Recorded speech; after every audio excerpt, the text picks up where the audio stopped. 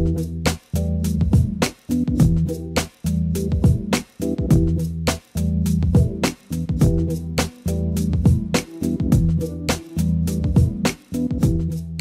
on the heels of our Lenovo ThinkSmart Hub 500 Microsoft Teams Room System video, today we're taking a look at the Lenovo ThinkSmart View. The View is one of two devices recently announced to be part of Microsoft's new Microsoft Teams device category, the Microsoft Teams displays. The ThinkSmart View is the first device to come to market for that category. A Microsoft Teams display is supposed to be a personal device that is separate from your PC. It sits on your desk beside your PC or work setup, and eventually later this year, there will be integration between the Microsoft Teams client on the Teams display and the Microsoft Teams client on your PC. This integration will allow you to lock and unlock the device from one location and to integrate the Microsoft Teams client between both devices. Also, coming later this year, at least to the US and other locations to be announced shortly after that, the ThinkSmart View will be able to be a hands-free device with the use of Cortana.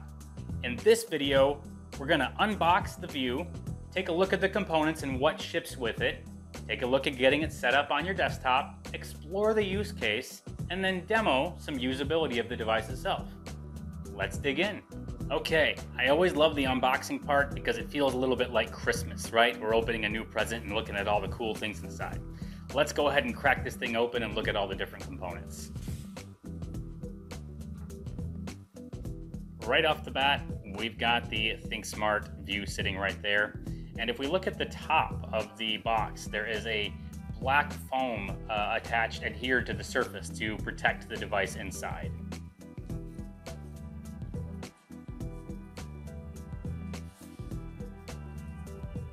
There it is, all put in nice plastic wrap to protect the surface. We'll get that off in just a moment. We've got our quick start guide, we've got our power source, and that does it. The rest of the contents is protective foam and cardboard to help position the device properly. Let's go ahead and get the wrapping off and take a closer look at the device. And as we remove that, set this down, put this over to the side. Taking a closer look at the device, we've got the 8-inch HD 1200 by 800 resolution IPS touchscreen right up front here. We've got the built-in speaker as well. This allows you to use the phone like a speakerphone if you so desire. Right up front here, we've got the 5 megapixel camera, and on the very side of that, there is a built-in shutter for the camera. See, it's red now. We have put the shutter on the camera so we have some privacy, and we can flip that back down so the camera's enabled again. Looking at the very top of the device, we've got two holes up there that are our microphones, our microphone mute button, and then our volume up and down. I'll make a note that Lenovo says you should position the device this way rather than this way. This is wrong when you see all this info up top. This is correct when you have it positioned like so. At the very back, we've got our power cable, our power port tucked right into that hole there. There is a Qualcomm Snapdragon 624 processor on board, 2 gigs of RAM, and 8 gigs of storage. As you can imagine, with only a power cable, setup is a bit of a breeze. We're simply going to take off the band that holds this all in place. We're going to plug this into the back, and then we'll plug the device in down below. Flip it around.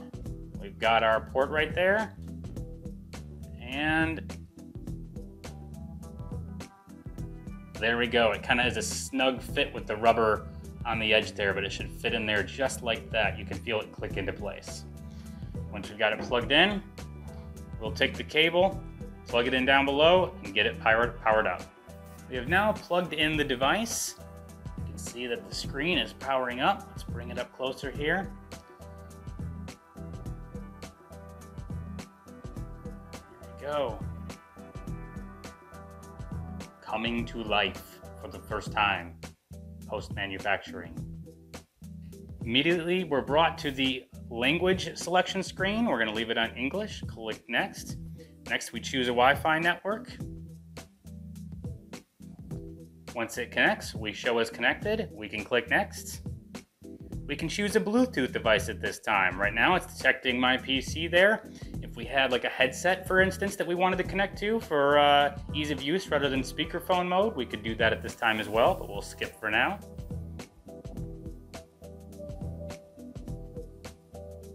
And there we are. We are ready to sign in to Microsoft Teams. With the ThinkSmart View booted up and ready for us to sign in to Microsoft Teams after we made our initial setup selections, we have our sign in button down here to get started with Teams. However, we can take a quick look at our settings. I noticed that our time is a little off there, so we've got English, we already chose that. We have time and date. We can set our date. It already got the right date for us. We can update the time based on network, which is great, but we don't have the correct time zone. There we go. We've got Eastern set. Updates our time for us. You can use a 24-hour format if you want to, and then you've got your date format down there. We're going to leave that as is. We go to our display. Adaptive brightness, we can turn that off if we want, or on. A little bit of intelligence built into it there. And then our screen timeout settings. So how many minutes without any activity will the screen take to go into standby or sleep mode, right? We'll leave it at the 10-minute default for now. And then our brightness level, we can turn this down a bit, and that actually works a little bit better for the video. So we'll leave it there for now. It's a little bit dimmer in person, but for the video, it's perfect. Accessibility, you got a few accessibility options in here. Large text, high contrast, color correction, some of those that you've been used to seeing lately. We've got our WLAN there, our different Wi-Fi networks that are available. Bluetooth capabilities, we got it turned on by default.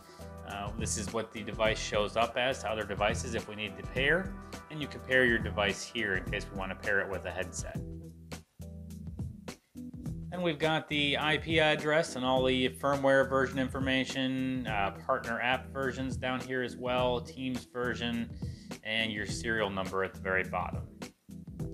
Legal info and the Lenovo user experience program. Opt into that by default. I'm going to go ahead and turn that off for the moment just because I like privacy, but you know, thanks for the offer. You can click on reboot phone and say yes or no. We're going to click cancel. The phone lock is grayed out at the moment. For the admin settings, you need to input the admin password. With the admin password, we've got debug, your network configuration, and then password and sign out right here. So again, prompt you for password if you choose any of those options to set them. That's your device settings. Going back out, let's get signed in. Now at the sign-in screen, like with other Microsoft Teams devices that we sign into, you can either use the on-screen keyboard to peck in the actual username that you're signing in with, or if you've got a Bluetooth connected device like a keyboard, you could use that here as well. I always like to do the sign in from another device because that gives us our code and we can get signed in our laptop.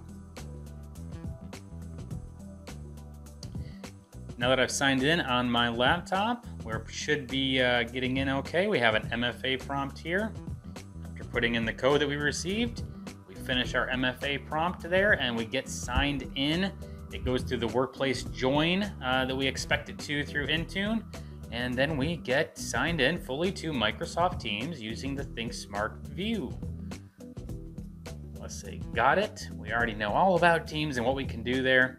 So as it pops up, here is the interface that we see. Coming in a little closer here, if you're used to seeing the Microsoft Teams interface on other devices, this is very similar as is by design. Microsoft wants a cohesive experience across all devices. But you've got the calls tab right here that we're on. You get your contacts listed out, favorites, recent. You can use the dial pad, of course, to dial a PSTN number if you've got that capability. You can start a new call over here and look up a user that way. Down below, we've got the calendar for upcoming meetings or meetings that have taken place today. And then we've got our voicemail, so we can go over here and manage our voicemail, listen to messages that were previously left, and then delete voicemails if we need to right from there as well. You'll also notice that there is a call park button up here as well because call park is enabled in this tenant. So all good on that front. Going beyond the capabilities for Microsoft Teams, if we go to our menu, you've got your image that was pulled from Microsoft 365. You can set your status here. You can set a status message if you want to as well. We can also manage devices. So if we need to connect a device to this, we can. But right now we don't have any Bluetooth devices that we are connecting. So nothing to manage at the moment. Hot desking, we have that capability as well. We're not going to do hot desking at the moment, so we'll stay signed into our regular account. And then settings, all your usual settings for Microsoft Teams, your theming, delegate management, your own profile, all your calling features in here, call answering rules, voicemail management, delegate calls, blocking calls with no caller ID. You can get the information about Microsoft Teams right there, the version that you're on. You've got the sign out button, your company portal down below, and device settings, which we already reviewed outside of having been signed in. One of the interesting and more versatile aspects of this device is that, much like a mobile phone, you can change the orientation of the device. If you want it to feel more like a person-to-person conversation and less like this elongated device, you can actually switch the device into this orientation and the screen will flip around. Then you've got your menu. You've got calls here, same set of menu options. You have to click on a call to actually get your dial pad back, so it's a little bit different layout. Going back in here, we've got the people right here that we can search for. And then we've got our calendar view, a little bit different, and voicemail view, a little bit different. You'll notice on the calendar view, we can also manage meetings and create them right from this device as well. All right, let's say we've got a Bluetooth headset that we want to connect in here. We're going to go down to settings, and we're going to go to device settings, and we're going to go to Bluetooth. We're going to say pair new device, and it's looking for all the different devices that are currently in the environment. Let's grab our focus. Yes, we will allow. It is now connected. We have connected our Plantronics focus to the ThinkSmart View, and it now shows up as a device in our Bluetooth section. What we're going to do right now is a quick demo that is a bi-directional video call. We want to see what the video looks like coming in on this 8-inch display, as well as what the video looks like coming in on a Microsoft Teams client using the 5-megapixel camera on the front of the device itself. We've got this thing sitting on the desktop, kind of right where you might normally see an IP phone setup. No real surprise there, right? It's kind of serving that same function and purpose, just on a more advanced, specific, unified communications approach. So let's initiate the call from our Microsoft Teams client. We click video call. The camera wakes up and we get a call coming in. We click accept. First thing, we need to turn the audio off or we're gonna get feedback from this awkward devices being close to each other scenario. We need to turn our video on because it's not on by default. Now we've got our video down in the bottom right hand corner, and we see the video coming in from our person that called us through their Teams client. So actually that camera right back there is taking the video that we see on this screen. And then over on the Microsoft Teams client itself, we've actually got the video coming in as it is being recorded through the 5-megapixel camera on the ThinkSmart View. So good quality, we've got a good thing happening here. We don't have as fluid motion in the Microsoft Teams client, not due to the view, it is due to me recording on this machine in 4K and hampering its resources, really. So that's what's going on there. But if we take the device and flip it, we'll notice that the picture rotates right with us like it's a tablet or a smartphone, right? And we get this alternate view of what the meeting looks like when it's in this mode. Kind of more of a portrait mode, right? Over on our laptop, we see the top of my hat, and you need to keep in mind the positioning of your camera versus where you're at and how much you are positioned either above the camera or below it. So keep that in mind if you use the device in this mode. We'll flip it back onto its side. Auto rotates, and there you go, a Microsoft Teams call with video bi-directional. There you have it, the Lenovo ThinkSmart View, the first of the Microsoft Teams displays category, and it is available now for purchase with those advanced Microsoft Teams integration features coming later this year. Now, a couple questions that I normally hear about this device are, why this device versus just using my Microsoft Teams client? And yes, the same capabilities exist in the Microsoft Teams client. The two big items that I think of when I first think of why a separate device off to the side. First, resource contention. If you are on a machine with limited resources, and maybe you run out of CPU frequently, whatever the problem is, and you are someone who is constantly working in 20 different applications with numerous browser windows open, resource contention can be a problem. Jumping into a meeting with video going back and forth, content being shared, lots of audio, that can start to put a strain on your machine in terms of bandwidth and your resources. Being able to turn to that device sitting right next to you, click the join button for that meeting or answer that call, and not have any of those resources be eating away at what's going on in your laptop, to me, that could be a huge win for a lot of people. The second thing that I would say is, again, the scenario where you've got a laptop with a ton of different windows open.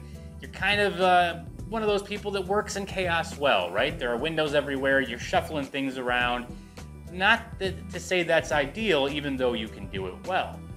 Having to shuffle those windows around for yet another call or another meeting is just one more thing to have to manage on your desktop. If you could instead turn to the device right at your side, click answer, or jump into that meeting and keep doing what you're doing with all your other cluttered windows, that simplifies things, makes it a little more streamlined, and you start to build a habit of communications right here by my side, all the rest of the chaos happening right here on the laptop. That's not to say you'll never use the Microsoft Teams client for unified communications, but certainly while you're at your desk in this type of environment, you can see there are very clear benefits. Thanks again for watching yet another overview and demo video. I hope that it was helpful, and if it was, I do implore you, please splash it around social media. And of course, if you found this interesting and helpful, subscribe to my YouTube channel if you have not already. Turn on those notifications so that you get to know the next time I post some other crazy video, whether it be about technology or gardening maybe, you never know. And we'll hope that we'll see you back here for the next video. Thanks again.